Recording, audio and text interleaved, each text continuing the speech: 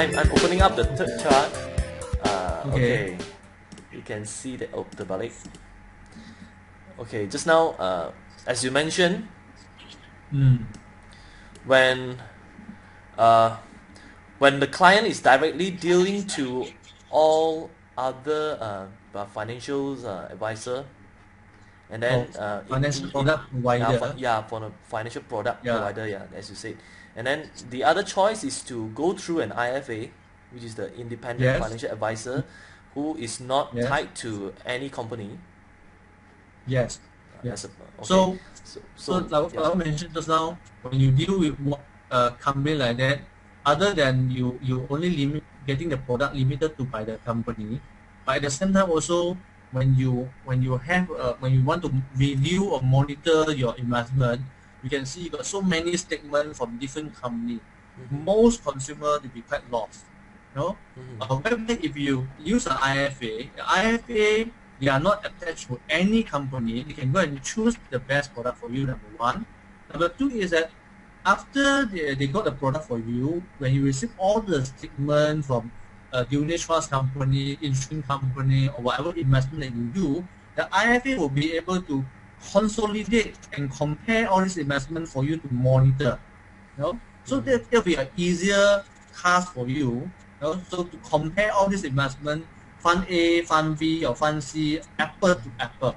So as a result, in terms of analyzed return, Fund A is doing 5%, Fund B doing 7%, Fund C doing negative 5%. So you will know very clearly which one perform better, which one perform less, and the IFA can recommend you to say, if this Fund C is performing poorly, maybe you should sack the fund manager, change it totally. Whereby if you have been sold, for example, the Fund C, if you bought the fund from one, maybe fund, a unit trust company, it's very unlikely the financial advisor will to ask you to sell off the own fund, because if you sell all the fund and buy from company B, that's where they will lose the income. So very unlikely to do so compared to IFA. Yeah, that's like conflict the interest of his he's like not watching over his own pocket Yes. if he's going to do that. if he were to take care of your pocket, it will be at the expense of his own pocket. Yeah. So if he were to take care of his own pocket, then it may not be good for you, because he may not give you the objective advice. So at the end, there's no way to win, both ways to win. In an IFA situation, the fact that they can generate income from any of the unit trust fund company, so at least IFA make sure that you win. Your fund perform better, you are happy. The IFA can continue to actually generate income from any of these unit trusts. So both parties happy actually. Yeah, there's a win-win situation for all. And let's move on to the next chart. And yes, there's one chapter, I think is chapter, let me refer it. Chapter 3. You say that DIY finances do not work. Yeah, it is shown in, I think this chart will really speak the concept you want to convey.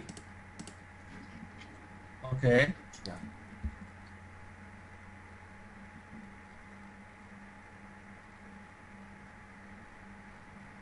Okay, why is DIY? Yeah, why is DIY DIY finances? Why do not work? Why shouldn't we do it ourselves? Because as you can see, we all got 24 hours a day. Okay, so you look at the first what do you call it? The first chart that we actually have. 90%. Sorry. This is the same chart. The first box. The first box you can see there. The 24 hours that we have. If we put 90% on making money, we got very little time spent, maybe 10% left on money optimization. Okay, so you won't be able to optimize your money well. But if you want to put more time to say, hey, I don't want to engage an IFA, I want to do it myself. So okay, fair, you put 50% of your time to optimize your money. But you are doing it at the expense of your money making. And some people, I think the third box is even worse. This guy say, I want to spend even more time to learn how to invest, to learn how to do the will, how to compare the insurance plan. Yeah. Then the person end up spending 90% and have only 10% effort, time on the money making, which to me I think is quite ridiculous, because money optimization. I think KC, I think you also recommend you to use financial independent financial advisor. Yep. But it's something that you can delegate to a professional, and this professional, they are licensed by Security Commissions and Bank Negara. So they can do very well job for you.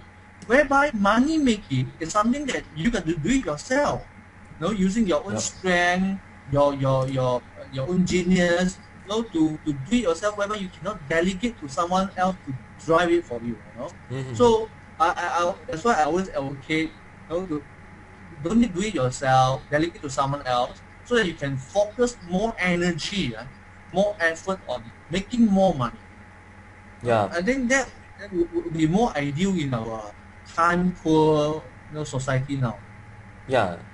Yes, like for example, a doctor who is making a lot of money doing his medical practice, and then if he is going to like compare all the insurance plan, like spend the whole day, collect all the plans and see which one is better. How to talk to different insurance agents. Yeah. That doesn't make sense, right?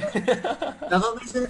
And guess what? At the end of the day, he will still understand and compare, get all the gist of the whole point, and there's so many fine print that he may not be aware about. Yeah. So to me, it's just counterproductive. Yeah, counterproductive is the word. Great. Let's if what you suggest is like what is shown is this chart. This is what you suggest. Chart 5. Yes, 90% of effort should be put on money making, and then 10% effort on money optimization, but the 10% is 100% contributed by an independent financial advisor. Yes. Yeah. So when you actually leverage on an independent financial advisor, of course the independent financial advisor that really true blue one will be able to make sure that all your cash flow planning, retirement planning, insurance planning, estate planning, all done.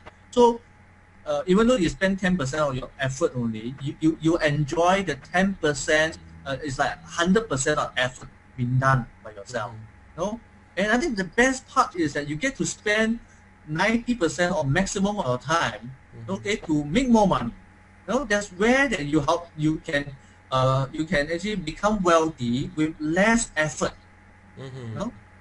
Of course, some people say, hey, I spend enough time to make more money already. So again, the time that you save, you can go and pursue your other hobby like KCLau, okay?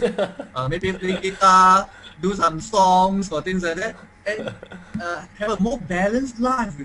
Why you go and spend your time compare insurance policy and compare unit trust? Yeah, so there are better things to do in life. Yeah, definitely agree. So that's what I think. So that's the concept is to leverage on IFA, Independent Financial Advisor service, to actually have a really good money optimization, and you can focus most of your time on your money making effort, which is like you said, nobody can do it for you. You have to do it yourself.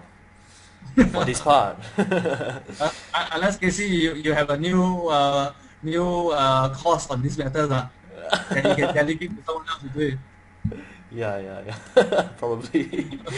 Okay, now let's go to the last chart. I think this chart is very interesting because you represent a financial advisor using a box, which is a 3D box. Okay. Great. Yeah. So maybe you want to explain about what is this diagram about? 3-dimensional functions of an IFA. Yeah. I create this 3D box because I'm trying to find a way to communicate the how extensive is the work or the capability of an IFA. So let's start on the top there. 5 key roles of an IFA. So you can see there are 5 key roles here. Number 1 is that IFA can play a role as a gatekeeper, because like in our case, there's a lot of clients they want to actually sell. They receive a lot of proposals from bank, from the unit trust agent, the insurance agent. So what we do is that we act as a gatekeeper to help them to filter which one is useful for them, not useful for them. Okay, so they can save the time. Number two is that IFA also act as a coordinator to coordinate. Say for example, sometimes the client wants to actually set up a trust. So they got no time to go and talk to the trustee, work out the trust deed, look at all the legal documents. So they rely on someone like us to go and coordinate with the trustee, do some part of the paperwork, so to minimize the work involved for the client. Number three is information organizer. I think a lot of people are not so good in organizing their financial information. So IFA, the fact that when they help you, they have all the information about your will, your trust, your funds, your offshore funds, your unit trust, your properties, your EPF account. So you can rely on them to organize all this information and update for you so that you can have access to it at the fingertips. You know? And the fourth is playing the devil's advocate as a coach. Because consumer normally have strong preference on certain things. See, I got a client who would like to talk about investment. Whenever talking about investment, investing in gold, he's very excited. But when we talk about will, talking about trust, insurance, he's like, very sleepy like that, not interested at all. So but as a coach, we need to tell the client, hey, you cannot just do what you like to do, and ignore other part. So as a coach, is that we will coach the client to pay attention on other area which is less exciting but also important.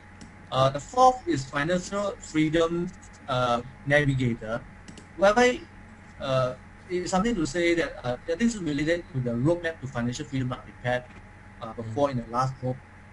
Because when you want to achieve financial freedom, we want to actually have a comfortable retirement.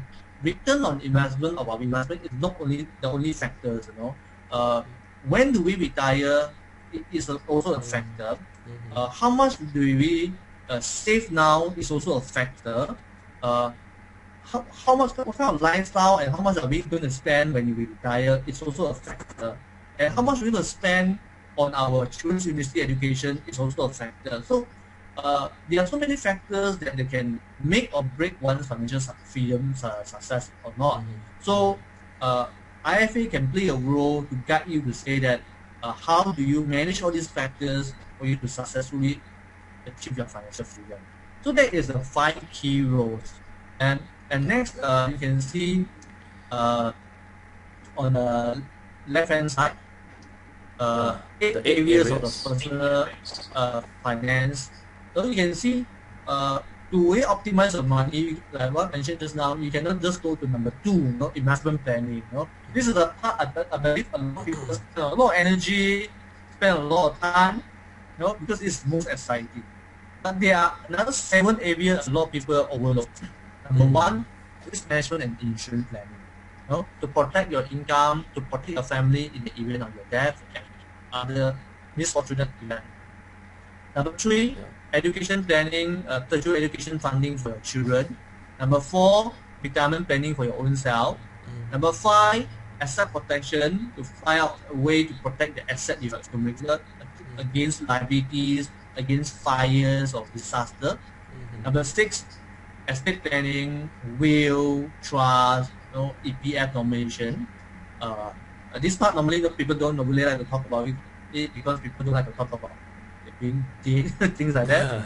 And 7, debt and loan management, managing your interest, your loan repayment.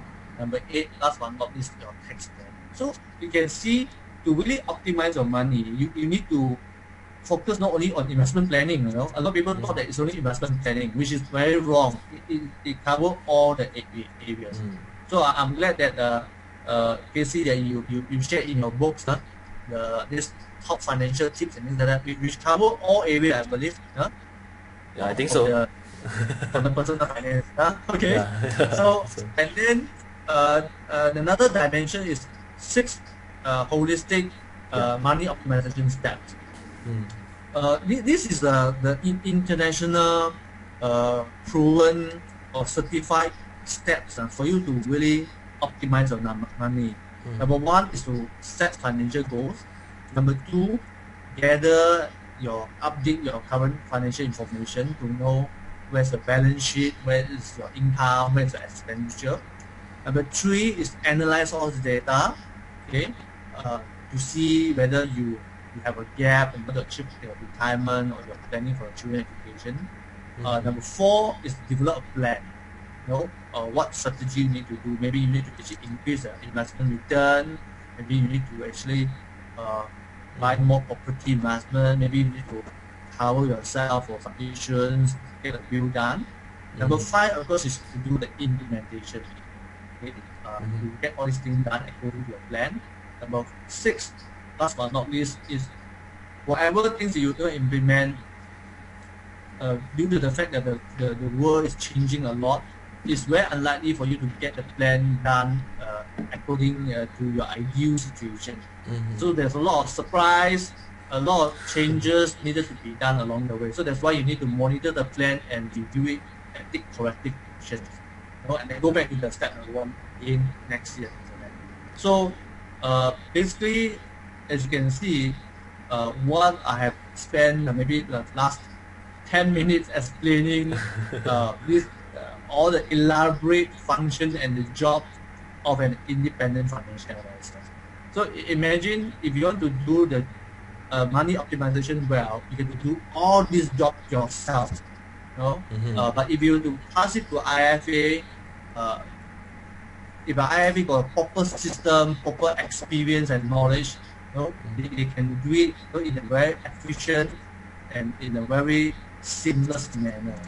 So that's why I say I feel there's an urge for me to go and write a book that properly explain what IFA is all about. Whether you decide to engage an IFA or not, that's a separate matter.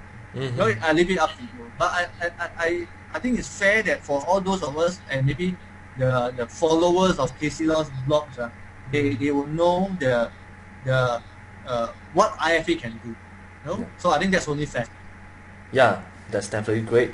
I personally want to thank you for giving us this precious time of yours to actually explain I think most of the things in your book, but of course I think this is like 30 or 40% of the books. And it's it's great to actually buy the book and read it yourself. Let me get to the link. Where can they buy your book? They can go to your website, right? yapminghui.com. They can go to my website, or they can go to all the major bookstores. I'm sure in Penang, all the major bookstores have my books. Yeah. Yep. So great. I urge everyone, if you want to connect to Yap Ming Hui, you can go to his website, yapminghui.com, which is here, yapminghui.com. And of course, if they want to engage your service also, there's no obligation. You have one first appointment to meet and discuss everything, like no obligation, right? Yes.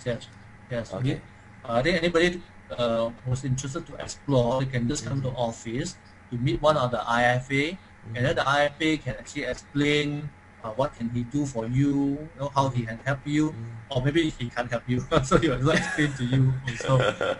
And then talk about the fee, whether you're agreeable with the fee, to see that the fee justified with the book or not. So the first meeting is no obligation, like what AC mentioned just now. Yep, that's great. So I urge everyone, take your first step. That's very important. Leave the 90%. Use 90% of your time to do the money making. Put that effort on that, and leave the money optimization effort to the IFA. Thank you very much, Mr. Yap. See you again soon. Most welcome. Yeah. Bye. Thank you. Bye.